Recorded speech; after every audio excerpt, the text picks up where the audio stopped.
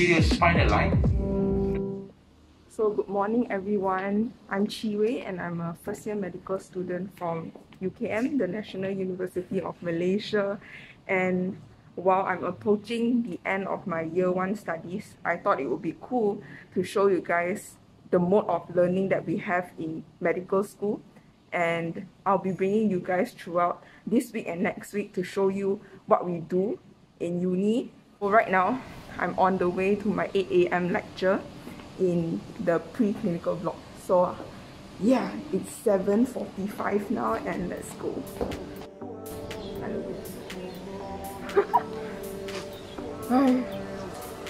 Welcome. See? Hello. I'll see what.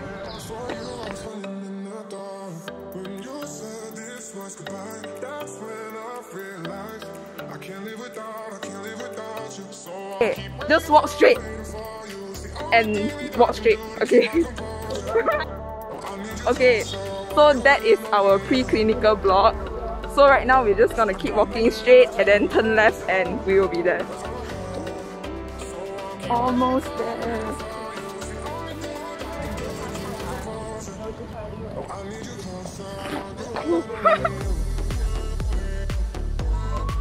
We are here. Oh, tall building.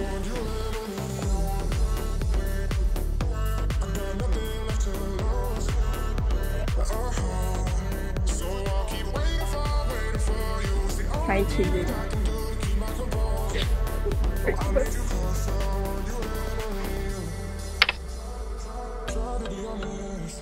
Okay, so what are the predisposing factors which can give rise to primary bone tumors? A background history of a chronic bone disease, of bony growth, and these tend to be quite hard. And they can have a long bony stalk, and these obviously can become easily fractured, right? So this tumor is composed of bony stalk. Bony means The red one is what we call as anterior spinal line. The blue one. So what do you think this one? What is air structure at your throat? Trachea. Start with T. Trachea. Trachea. So this is your trachea. My mouse. Okay. This is your trachea. Ini hitam ni. Alright. So behind the trachea, there is a soft tissue and also the bone here.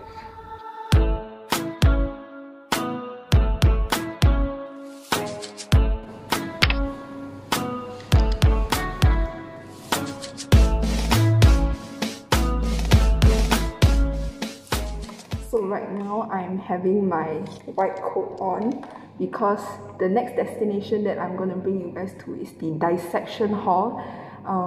But I couldn't bring you guys in due to restrictions and we're not allowed to film inside. But yeah, just to let you all know that we're actually going to the dissection hall to learn anatomy and there would be cadavers. So the next the session that I will be attending later, we would be studying about the foot, the lower limb and the foot, and also the hands, so like the bones, the muscles, the tendons of the hands. And yeah, it's actually one of my favorite parts of medical school, to be able to actually see like real specimens. So I'm sure those aspiring medical students like you, this is one of the parts of medical school that you guys are most looking forward to. So we're going to the dissection hall right now. We are going to the dissection hall. Dissection hall. 开心就可以去 dissection hall 了。 Yeah， 开心吗？很开心。开心吗？我们练很这样。There's actually, she just woke up. In the dissection hall, there's this chemical called formalin, and it is very, very smelly. So yeah. It's okay, when you all come into medical school, you guys will get what I mean. Taking attendance.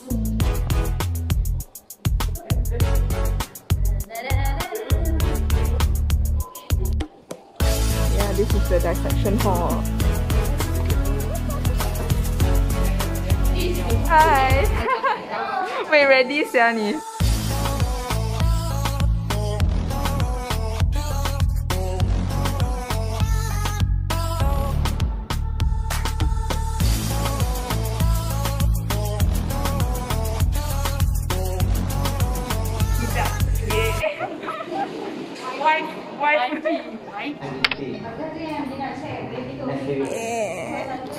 So problem-based learning is known as PBL, and basically what we do is we will receive a trigger.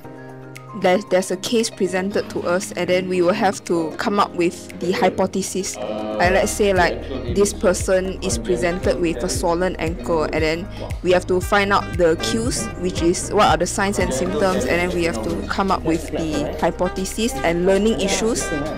Yeah, so and we'll get like patient information sheets. It's very, very interesting.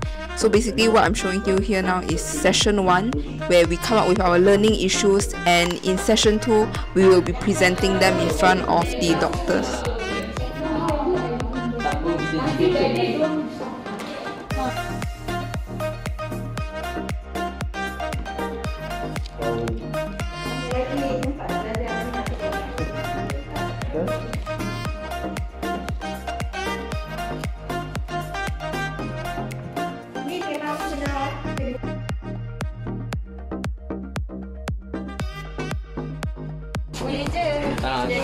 You know what?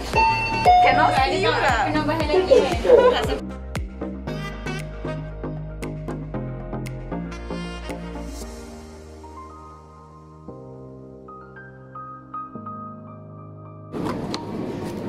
Oh shit.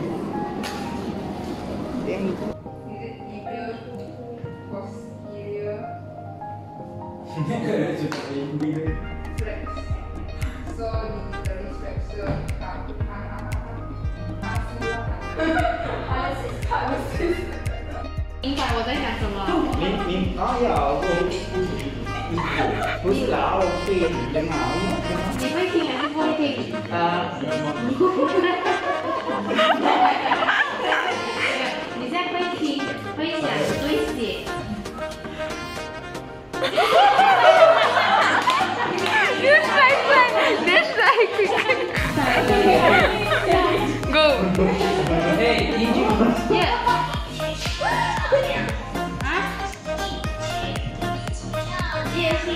My name. Okay, so let's all be quiet and watch the action.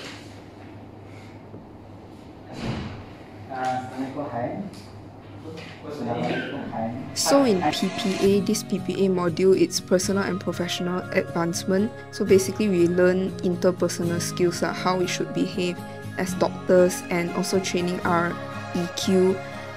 Basically what they're doing now is role playing, because we have an exam called OSCE, OSCE, and we will have to they will give us simulated patients, and we will have to counsel them.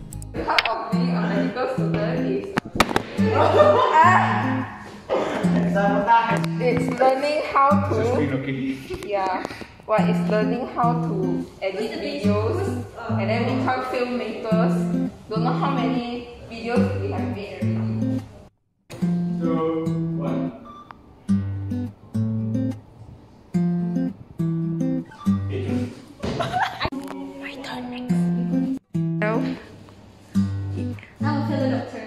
Dr. Thor, introduce yourself. You are. Introduce yourself. I am a photographer who somehow ended in med school. Yeah, scriptwriter. He's our PBL leader. Wow. Yeah, I forgot to mention that part of medical school, they require you to watch movies and then write reflective essays of it. So this movie, The Good Doctor, The Doctor, yeah, it is sort of an assignment for our clinical skills learning, clinical science learning module. Yeah, so after that we have to write a reflective essay on patient and doctor relationship.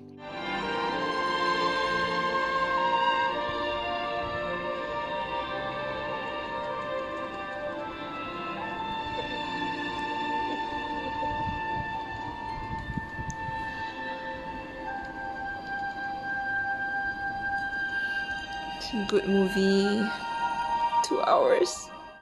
I think what this movie wants to tell us is that to be a good doctor, you have to first understand your patients. Yeah. So at the end, he wanted his trainees to dress up in the patient gown and then like experience what the patient, because you know, actually this one reminded me of like an experience I had, because before going to medical school I shadowed a doctor, and like you know, like throughout my shadowing period I had this feeling 感触, but I couldn't like pinpoint what was it. And I think I think this movie reflected it, is that, you know, when I was there observing everything happening, it's patients, right? They are so vulnerable, like when they are on the bed, when they are lying down on the surgical table, they are so vulnerable, and doctors are literally the people that they put all their hopes on. You know, like, I don't know how to describe, it's like you're so vulnerable and the doctor is the only person that you can trust at that such a vulnerable state. So at the moment I thought that like, wow, I mean, to be a doctor, it's so, the responsibility, it's so special, and to be that person in charge when a patient, when a normal human being is at their most vulnerable state. Like, how to say, you're so privileged to be in that position, and I don't think not everyone can be in that position. Then I feel like you have to be a good doctor, because all these people, they are putting their hopes, their trust and their lives on your hands. So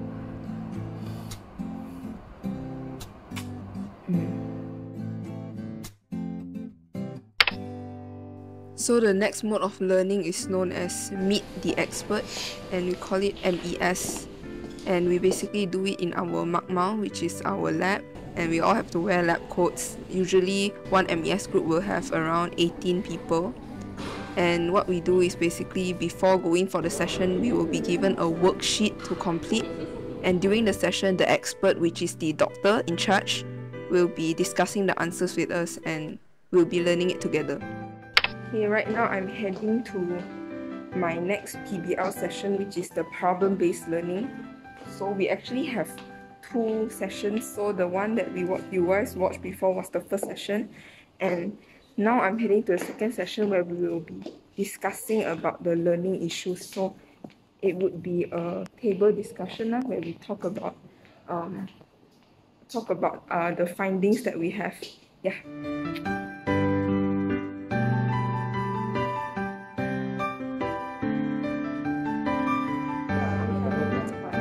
Getting ready.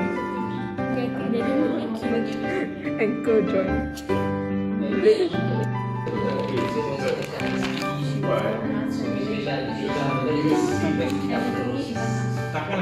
Yeah lor, I and I.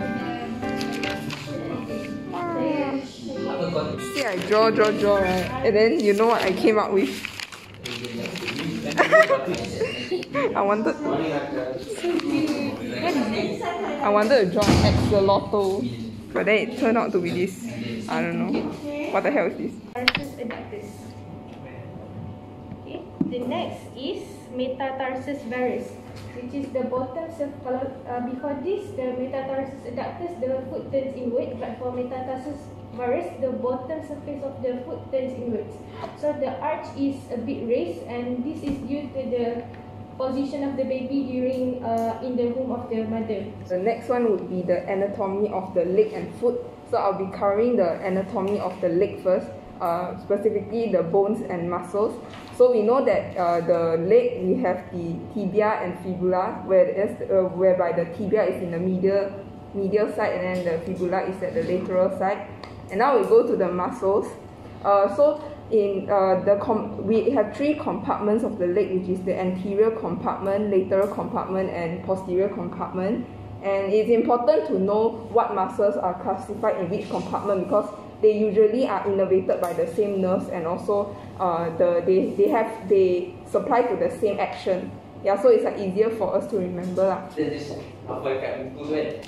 Look at where it originates, where it inserts. For example, macam tadi kan, laterally you have the peroneus longus, peroneus brevis kan. So what happens when it contracts?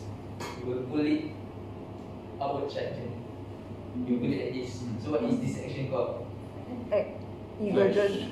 Eversion, correct. So the action of it is to evert, for eversion lah. So boleh bayang kalau patientnya ada, let's say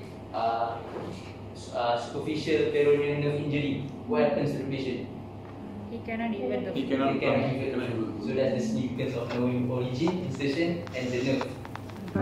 So in this PBL session, it's about musculoskeletal, hence we will have to draw a lot since it's easier to explain visually.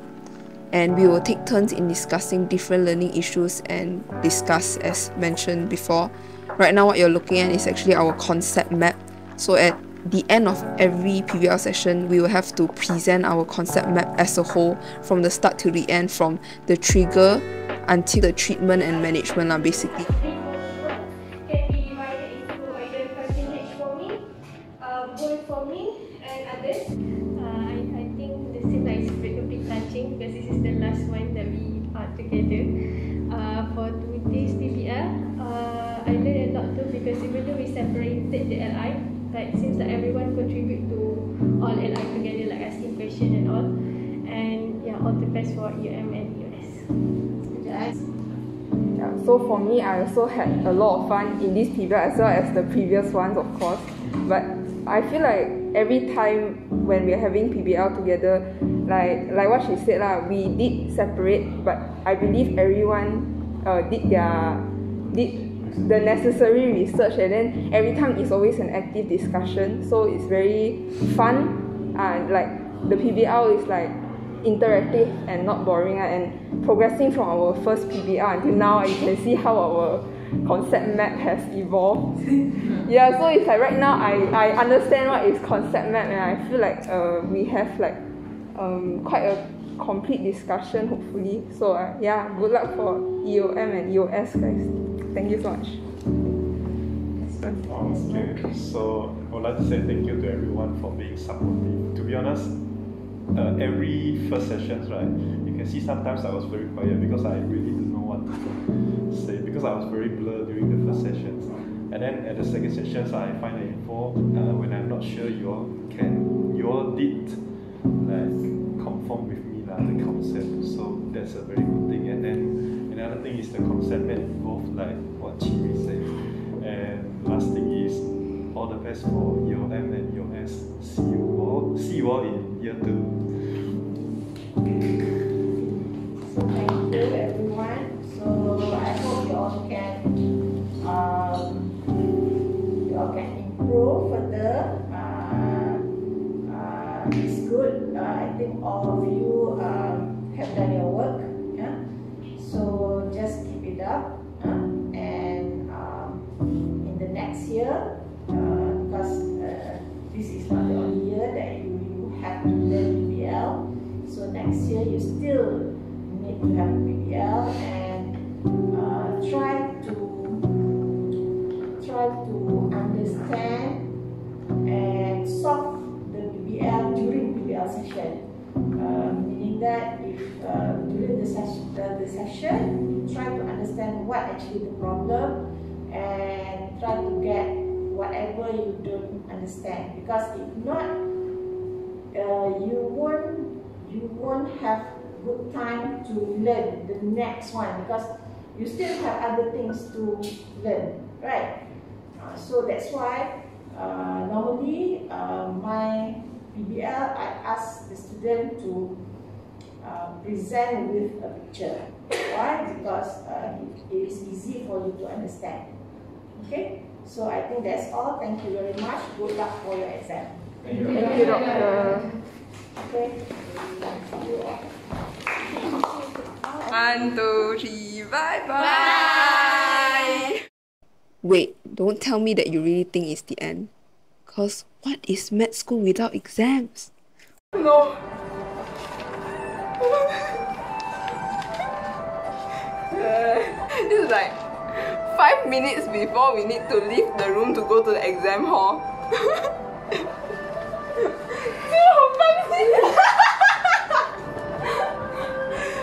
Musculoskeletal, if you know, you know. But never give up. 我还是要去读一下我的 essay. We are just joking. How can you give up? Cannot give up. 佛警停了，我怀疑你。什么？我也是。Okay, remember. Okay.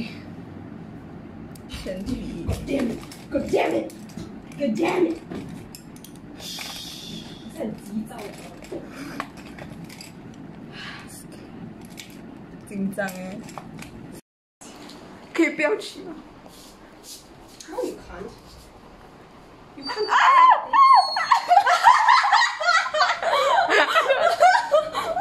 No, close the door. I don't want to go. But You have to. yeah, you have to take the challenge. Don't run away. Yes. Life philosophy. Wear your Don't. shoe. Yeah, wear And your. go out. Stop filming. You have to face it. Yes. Just try your best. You try your best already. Let God do the rest. Okay? Yes. 哎，你穿着洗澡看。 Oh, thank you. I should wear. Look, we have a mirror. Yes. We fight for this everyone. Okay, lah, let's go. 放很多力气在读它。对 ，essay 50% 呢。我用几多心思在做 MSK 的模范。 Yes， 我也是诶，我平时都不做那种。如果他真的跟我不好的话，我真是会哭的。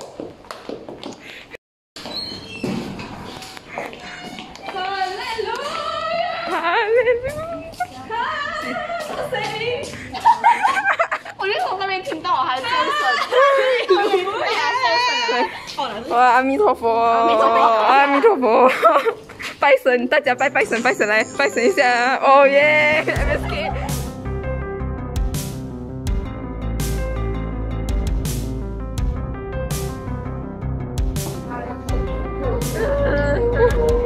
开心耶！哦，那个，哎呦。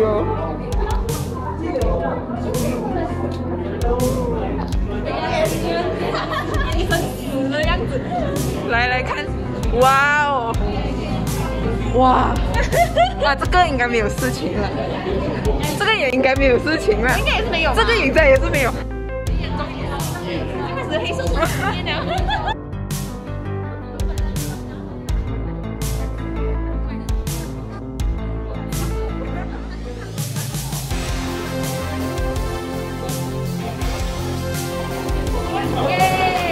EOM done!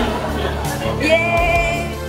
Alright, so that's my year 1 of med school in a nutshell, and I really hope that it's insightful for you, and also I hope you're excited for your new journey. Congratulations to those who got into medical school through UPU or direct intake. It's gonna be a really amazing journey, and I hope you guys will enjoy it. Once again, welcome to medical school.